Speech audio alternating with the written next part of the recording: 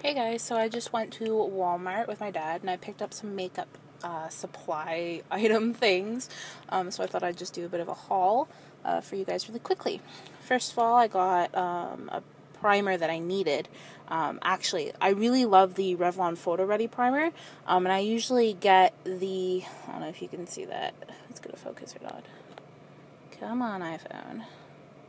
Oh, there we go. This is the color correcting primer. I normally get the perfecting primer and I really love it. I hate the packaging. It looks really pretty, but it's a pain in the butt when you have to like scrape the sides and stuff to get the rest of the primer. But they ran out of it, and they didn't have any in stock.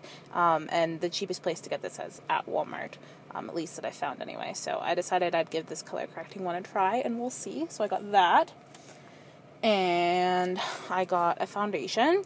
This is the L'Oreal Paris True Match Natural General Mineral Makeup with broad spectrum SPF 19 foundation.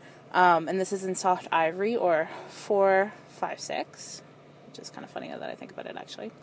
I haven't bought this foundation in a long time, years and years and years, but I finally used up the two really old containers of this stuff that I had, and I really love it, so I thought I'd try it out again to see if they changed the formula. It looks like they changed the brush a little bit, but I'm excited to try this again. And they didn't have, I normally get, for liquid foundation, I normally get an Almay one, but they didn't have it for some reason, so I got this one.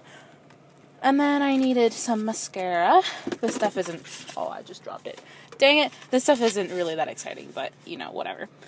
This is the Maybelline Volume Express The Rocket mascara. This is the waterproof one because I only wear waterproof mascara. In number 411 or Very Black. And there's people in their cars looking at me. I'm just gonna... I'll pick that up after. Yeah, I got Very Black because I like Very Black mascara, and I really enjoyed this mascara. This is the one that I've been using currently, and it seems to only work better, or get better with age. So I like to say it's like wine, you know, as the air gets in and it dries up with it, it gets a lot better. There's a woman sitting in the car right across from me, and she's watching me. That's kind of awkward. I then needed a sharpener, so I got Annabelle's Dual Sharpener. Just looks like this. Figured I could use it for regular eyeliners and lip liners and stuff, and then there's like a jumbo one as well, and this was only like $3, so thought I'd pick that up.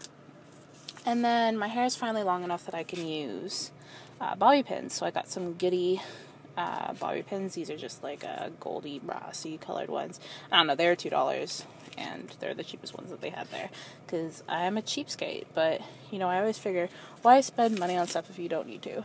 So yeah, that's pretty much it. There's that stuff, plus the foundation that fell. And I will check in with you guys later. Okay, thanks guys. Bye!